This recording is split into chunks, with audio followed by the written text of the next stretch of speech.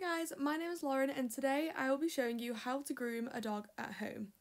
Master Clipper very kindly sent me a pair of their Pedigree Pro A5 dog clippers with a set of combs, so I'm going to unbox them with you now, show you what comes in the box and how to set your clippers up.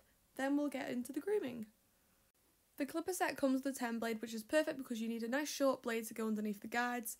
The clipper blade clips on and off just like I did here. It's very secure, which I really like because it ensures that the blade isn't going to fall off whilst you're using the clippers. This set also came with a 2-year warranty, oil for your clipper blades and 4 guides. These guides come in different lengths. In this set I got a 3mm, a 6mm, a 10mm and a 13mm. Today I'll be using the 13mm, but you can use whichever length you've got as it all has the same outcome, just different lengths. To put your guide on, you want to hook it over the back of the 10 blade and then push it over the teeth so it locks on. Make sure it is secure, otherwise you're going to end up with a very bald dog. Now you're happy with how to set up your clippers, let's get into the grooming. This is Woody and he has very kindly offered to be our model today. Before we clip any dog, we like to make sure that the dog is completely clean and bone dry. Any dirt on the dog's coat will blunt your blades and you will just not get a very nice finish. So make sure that every dog has a nice warm bath and then gets completely dried with the hairdryers. Once your dog is dry, take a metal comb and comb through every part of your dog's body. This is an essential part of the process when using a clipper guide, as they will catch on any little knots and this will cause a very uneven cut.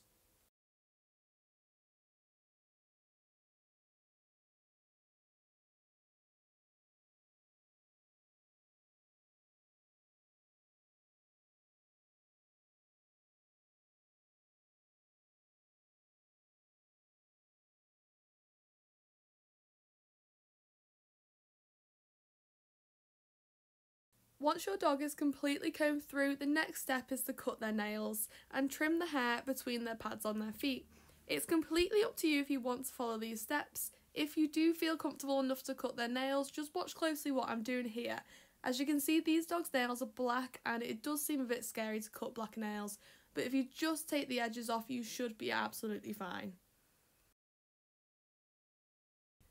To trim the hair on the pads, I use a straight edge pair of scissors and trim all the long hair level with the pads until they look tidy.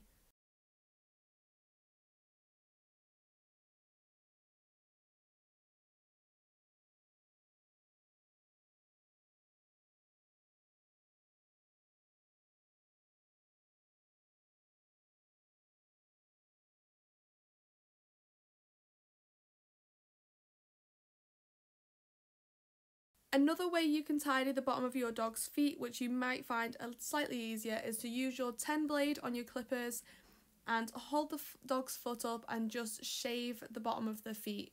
Don't dig in between the pads because you may catch thin pieces of skin that are between the pads, so be really careful. Now you can put your chosen guide length on your clippers and start clipping your dog's body. You want to make sure your guides are always flat against the dog's body at all times and always follow the direction of the hair to ensure a nice even clip. You don't want to have a firm grip on the clippers whilst grooming the dog. You want to hold the clippers kind of like a big pencil, if you will. This makes it much easier to follow the contours of the dog's body and give you a nice smooth clip. Like I said before, you don't want to have a firm grip on the clippers, but you do want to apply medium pressure onto the dog when you're clipping. This ensures that the blades are actually going to be going through the hair and cutting the hair rather than just skimming over the dog. It's always handy to keep a metal comb nearby when you are clipping your dog. I always like to brush through my dog as I'm grooming just to make sure I haven't missed any knots and that all the hair is going in the right direction so I get a nice smooth clip.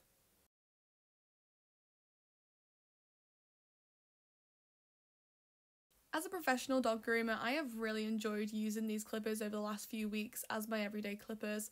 They are sturdy, they are lightweight, and the wire on them is really long, which helps when you're trying to get the dog from all angles. I also love the fact that the clipper blades and the guides snap on and you just know that they are very secure and they're not going to come off. You're not going to end up with any bald patches where your guides fell off, because that is quite common with the magnetic guides.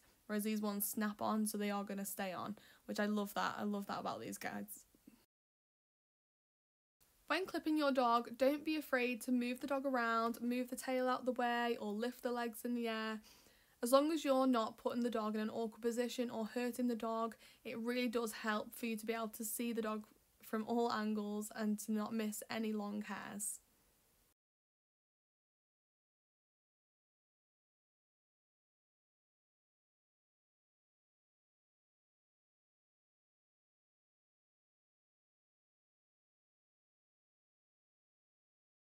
You want to make sure you are oiling your blades regularly with the oil provided in your kit.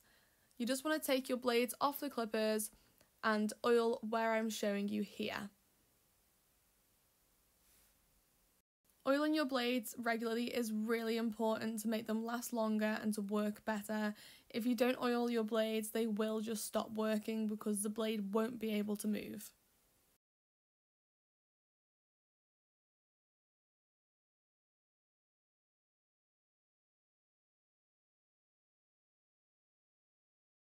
Once you're finished oiling, put your blades back on and make sure your guides are securely in place. The last thing you want is your guide to fall off and you to cut a big bald patch in your dog.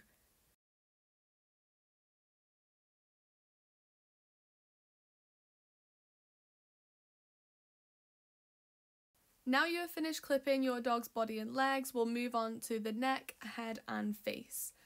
Again, don't be afraid to move your dog around so you can see it from all angles so you don't miss any long hairs.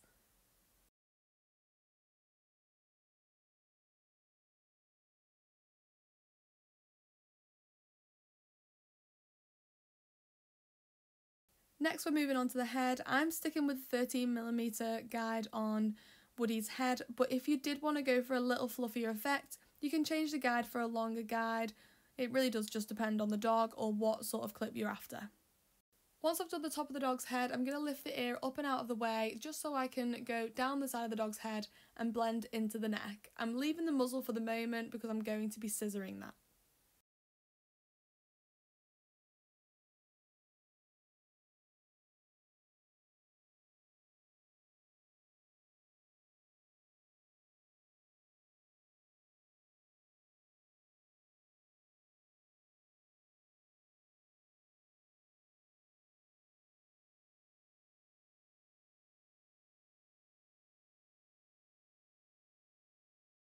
I'm just using my thinning scissors now to cut out any of the bulky hair that is in front of the dog's eyes so that he can see again, because he has got lots of hair that's grown there since his last groom. And I'm going to take my comb and just comb his hair forward a little bit and cut his eyebrows in sort of like a half circle shape to give his face a nice happy expression.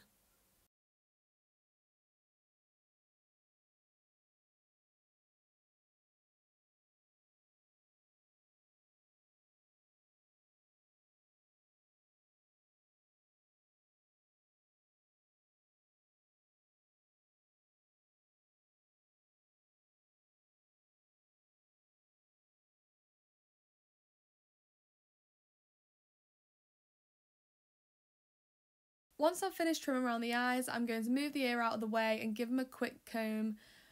This is where I'm going to be shaping the dog's face. I'm going to be giving him a cute little face today.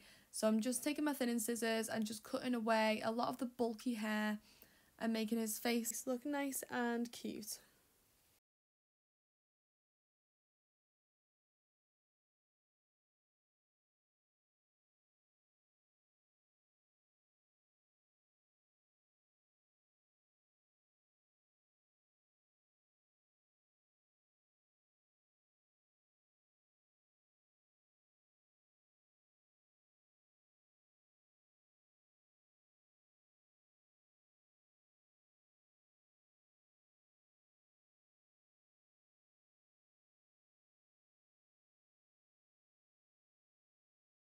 Isn't Woody just the cutest little dog? I mean, look at that little face. I'm just going to take my straight scissors now and I'm going to trim Woody's ears. Woody has got very wonky ears, so I try my best to cut them even when you look at him straight on, because one of his ears does stick out a lot more than the other one, so it really does depend on how he's holding his ears on the day. But I always try and get them completely even from looking at him straight on. Next I take a comb and I comb out the dog's feet to get all the hairs sticking out, and then I just take my straight scissors and tidy up all the long hairs to get a really nice round foot.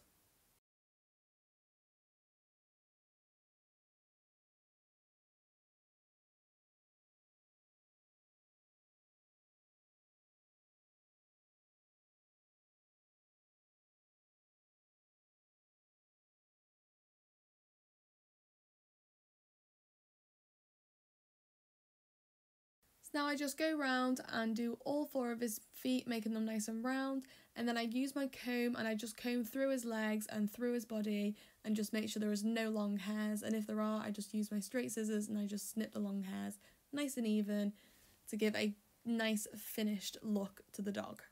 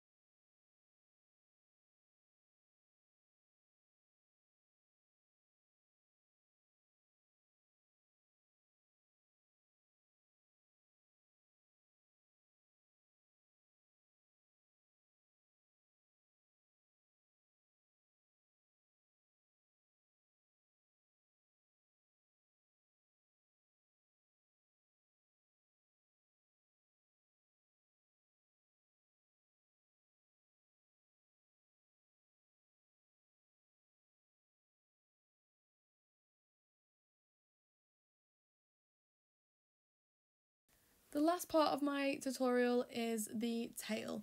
I part the tail from the base to the tip, right down the middle, just to make sure that it is even on both sides, and then I just trim at a nice curved angle to whatever length you desire.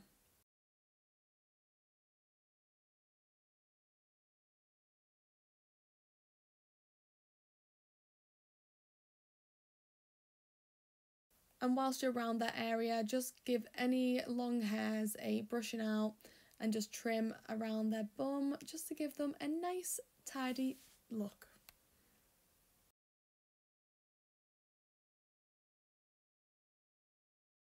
And that is how you clip a dog from start to finish using the Pedigree Pro A5 clippers. I hope that this video has taught you everything you need to know before you go off and groom your own dog. I'm sure you'll do absolutely fine and your dog's going to look amazing. And that is all from me and Woody today. Thank you so much for watching. Goodbye.